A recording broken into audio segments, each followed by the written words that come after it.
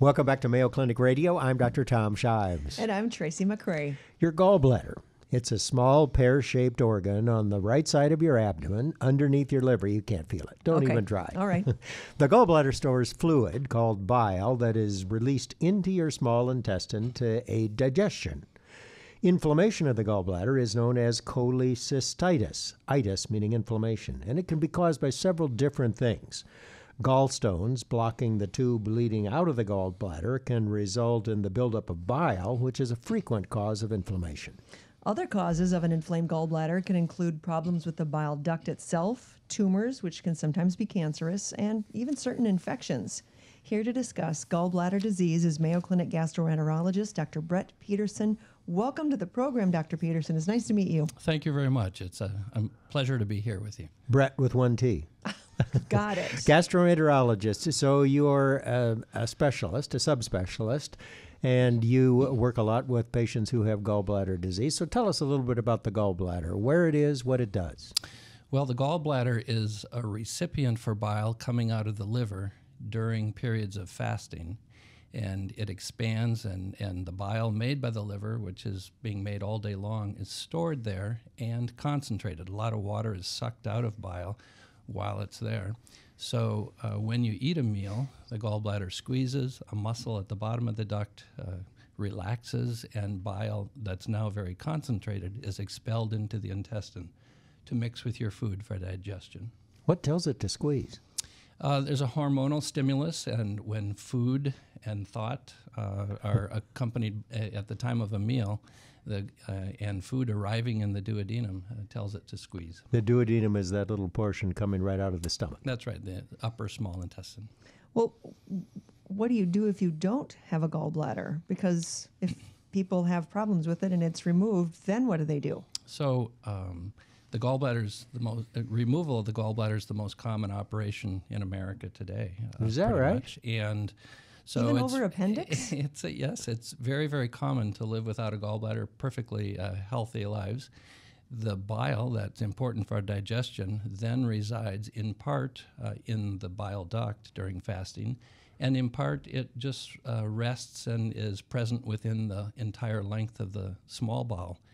The bile that's secreted and is in the small bowel is recycled by reabsorption in the lower small bowel. It comes back through the bloodstream to the liver and goes through multiple cycles, losing just a little bit with each cycle into the large intestine. You know, it used to be when people would have their gallbladder out, I remember when I was a kid, they would be in the hospital for 2 weeks. There would be a big incision. You remember the picture of Lyndon Baines Johnson showing his gallbladder scar. And it seemed to me like people who had had their gallbladder out had to change their diet. But that's not true anymore, is it? Not particularly. No, that's correct. Digestion works fine without the gallbladder. The bile's still active and still functioning the way it should. The major consequence long-term of having your gallbladder out is a small proportion of patients develop chronic diarrhea, maybe 2 or 3%, which is easily managed with agents that bind the bile that's spilling into the colon. So it's the bile in the colon that causes the diarrhea, and just a small percentage of people though. In a small percentage, it's irritating and stimulates. It irritates the colon and inhibits absorption of the fluids in the intestine. So most folks, if they have a little bit of softening, don't appreciate it as a major consequence, but this small percentage has enough diarrhea to require some intervention. But that's easily managed and a modest issue. What most commonly goes wrong with the gallbladder? Well, most patients who develop gallstones, which underlie most problems in the gallbladder, are asymptomatic, and most stones don't cause problems. If we look at the entire population, somewhere around 5 to 8% of men will develop gallstones, somewhere around 10 to 15% of women, so about twice as often in women. And 80% of those who do develop them are asymptomatic.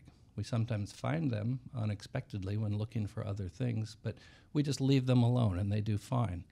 Somewhere around 20% of patients will develop pain we call biliary colic, and this is a very typical pain that comes on fairly abruptly over 5 to 15 minutes, sticks around for a prolonged interval of a half hour to several hours before resolving somewhat gradually. So biliary colic, however, can then recur if it's developed once. So that's when we start to entertain intervention. A small portion of patients who've had biliary colic will go on to develop more serious complications of cholecystitis, where the pain persists, the gallbladder is very inflamed, and removing it is less elective and more urgent. So I want to ask you about the risk factors for developing gallstones. When I was in medical school, it was female, fat, 40, and fertile. Oh my gosh. Right? Now, I don't know if you can still say that. Maybe they've changed the words, but is that still true? That's still true. We know women develop gallstones twice as often as men because of their milieu of estrogen and progestins in the bloodstream. We know that certain ethnic groups develop gallstones much more often. American Indians, Native Americans are probably the highest prevalence of gallstones. Hispanic population's fairly high. Caucasians below that, and African Americans less than that even. So ethnicity is important. Family history is very important, probably a twofold or threefold increase in likelihood of forming stones. Overweight states, especially with the BMI over 30, the risk of gallstones is quite a bit higher.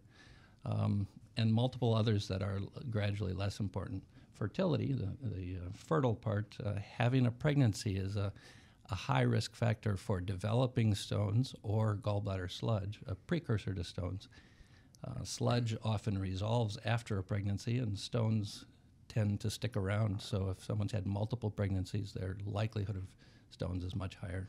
Is this mostly diagnosed because there's pain present? Is that what brings patients in? So most gallstones probably go undiagnosed, but the patients have all variety of symptoms that may or may not be related to stones, and then they're usually fairly easily diagnosed by ultrasound. So identification of stones is generally straightforward, except a small proportion with tiny, tiny stones. But then the attribution of symptoms to the stones is sometimes a much more difficult issue. I can tell you that there are outliers, and I am one of them. Female, fat, 40, and fertile, And none you. of them, and I had my gallbladder out, and the pain is extreme. In fact, I was in the emergency room 3 times with the same similar pain, and since I don't fit the bill for having gallbladder disease, it took them a while to figure that out.